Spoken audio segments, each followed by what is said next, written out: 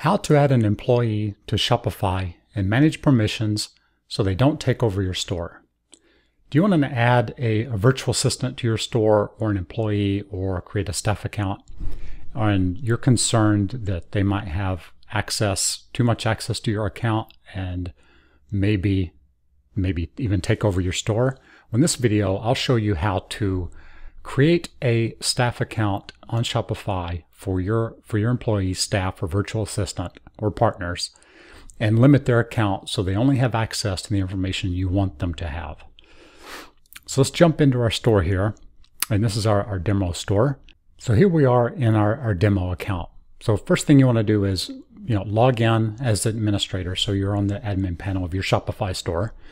And in the bottom left, you will see where it says settings, the little gear where it says settings. Click on settings, and then you get the settings for your store.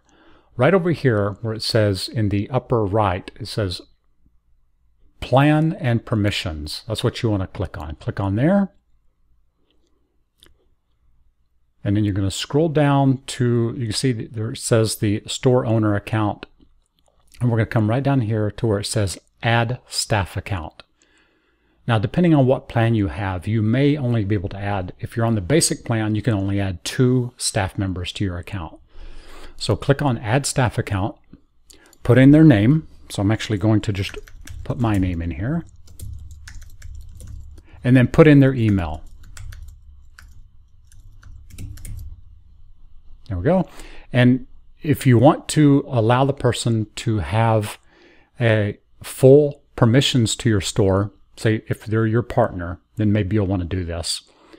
Or if someone you really trust, maybe a family member, but you still want to be careful on what permissions you give. So in this case, we're going to give limited. I didn't even do that right. Just put in the email. There we go. And I'm going to limit the permissions. So you can see right here for this staff account, you can either give full permissions or permissions to specific parts of the store.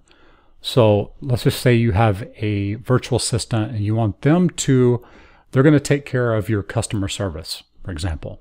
So if they're going to do customer service, then they would need access to your theme. They wouldn't need access to your blog post or the navigation or the domains or manage locations. You want to have them have access only to the orders, because they're going to have to look up the orders on your store. So of course you want to give them access to the orders. If you want to allow them to edit, they can't edit the products on there without a special app, but what they can do is update the customer's address. So you do want to allow them to edit the orders. Otherwise, if a customer emails in and they need to update their shipping address, for example, you want your virtual assistant or employee to be able to do that. So you'll need to give them access to edit the orders. For draft orders, this is if they're going to be creating, say a customer messages in and says, I want to buy these 10 items. Can you offer me a discount? Well, your virtual assistant or your employee can actually create an order for them give them a special discount on that order and send them an invoice, for example. So that's a good option. You'll want to give your customer service person this access to draft orders. If you want to allow the customer service person access to change information on the product page, then you'd want to give them access to products. If you want to allow them to create gift cards, which would give them credit on the store, then you can give them access to create gift cards. You want to be able to give them, the customer service person, access to your customers so they can make look up the customer and be able to make any changes to the account, maybe change their email address. Maybe the customer contacts us on the contact form and says, I didn't get my receipt. Well, you can double check with them to see that they provided the correct email address. And if you need to, the customer service employee can update that on your store. If you want them to create reports, probably a customer service person, maybe not, the dashboards. They probably don't need access to dashboards or marketing. Discounts. If you trust your customer service person, and you should, You want to make sure that if they're dealing with your customers, you want your customer service person to be someone that you trust. Make sure that you, because they can create discounts for anything they want, and actually give people things for free if they wanted. But you need to trust your customer service person because they're the ones that are going to be representing your company when they are online. So you can give them access to the discounts. You probably do trust them, so you give them access there. They don't need access to your apps, and they don't need access to your settings. So that's all of your customer service person would need for access. They won't be able to add anybody else to your store or anything like that. They'll just have the access that they need to perform their duties as your customer service person.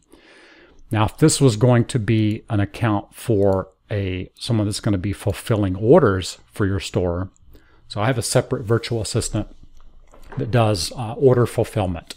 So that person has access to different things. So they have access to the home page, which is when they log in, they see the admin area. I do give my fulfillment person access to the orders. I do, but they don't actually edit any orders. I do give them access to draft orders. They have access to the products. They have access to the customers and the reports and the dashboards and the apps. And the settings. So this is what I give my fulfillment person access to, these things right here. And they don't have to have access to the customers because they're just fulfilling orders, right? I give them access to reports because my fulfillment person is actually running my reporting for me also.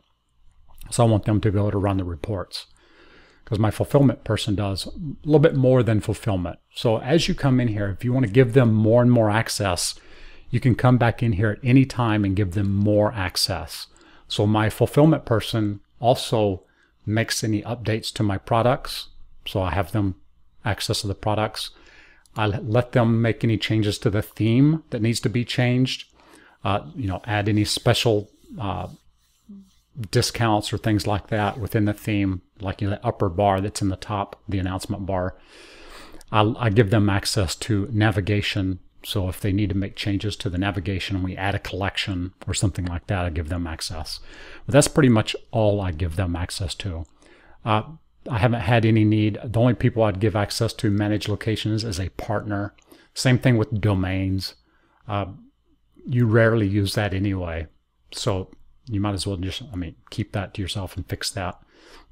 Unless you're completely hands-off, then you want to give that to your manager, whoever's managing the store. That's who you'd want to give that access to.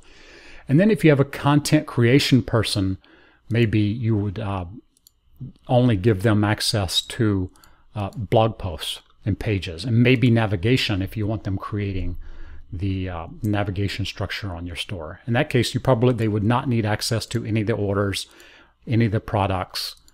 Maybe the products, if they want to integrate a product or mention a product inside of one of their blog posts, they could put that in there. But they could probably just get that link from the page if they navigated to your store anyway.